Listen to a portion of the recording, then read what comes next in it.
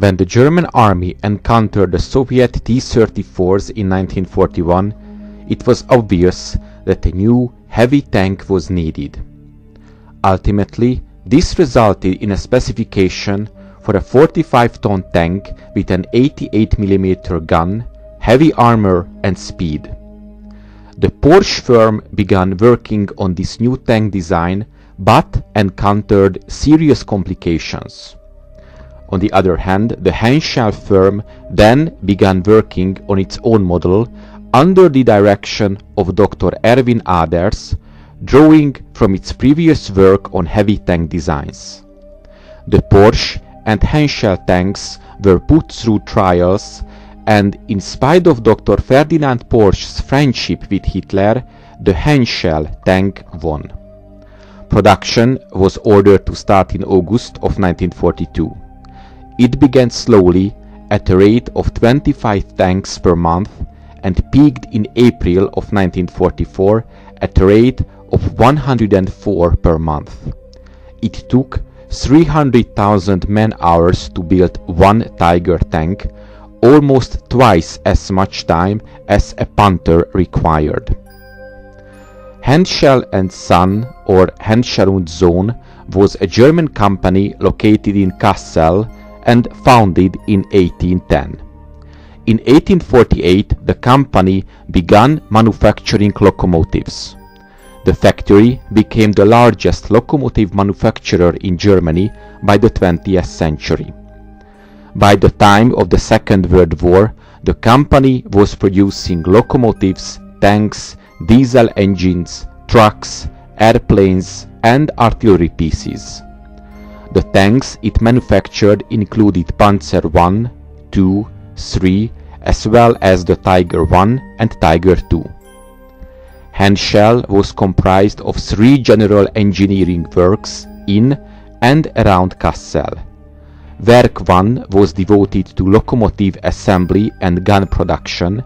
Werk 2 consisted of a boiler and other locomotive component shops, and Werk 3 was primarily devoted to tank assembly and component manufacture.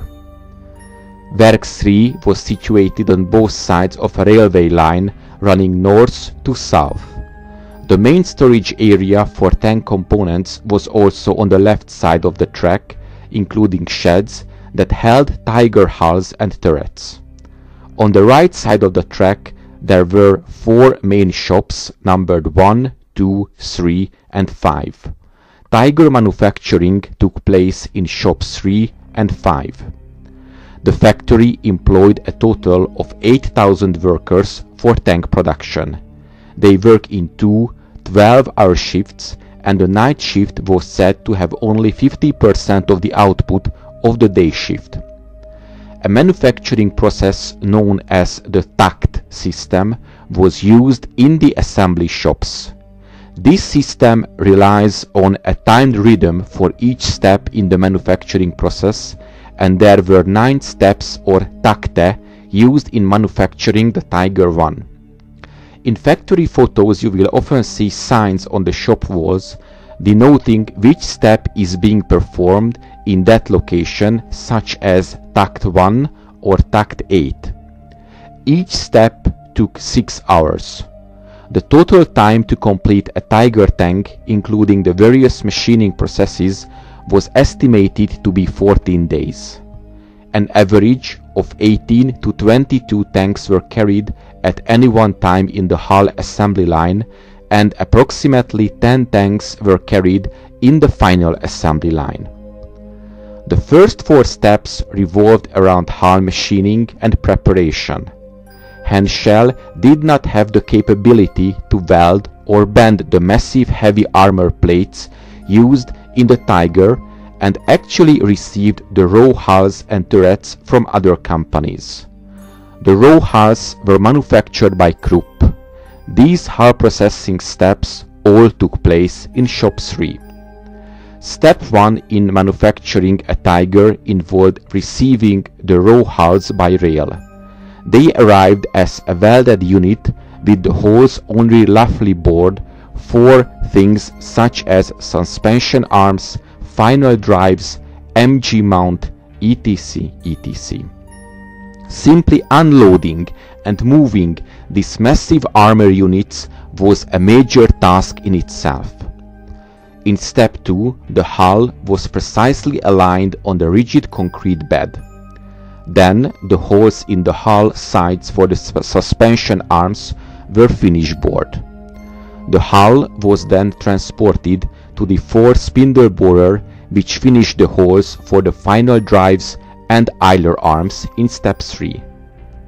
For the next step, step 4, the hull was transported to a vertical lathe and again had to be precisely aligned for machining of the turret race on the top plate. At the same time, the whole sides were milled to receive the final drive casings. At this point, hull machining was complete and the hull was transported to shop 5 finishing line. In step 5, many items were fitted, such as suspension assemblies, the engine and transmission, and various internal equipment. At this point, step 6 began and the Tiger was painted, but only the lower hull and sides. Then it was on to step 7, in which the Tiger was taken on a test drive. Any problems during the automotive tests were noted and repaired before the Tiger went on to step 8. In this step, the final equipment fitting took place, and most notable of which was the attachment of the turret to the hull.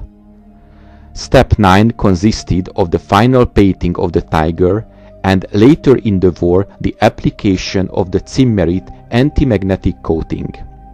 Henschel did not apply camouflage paint jobs at the factory. At this point the completed Tiger was ready for delivery.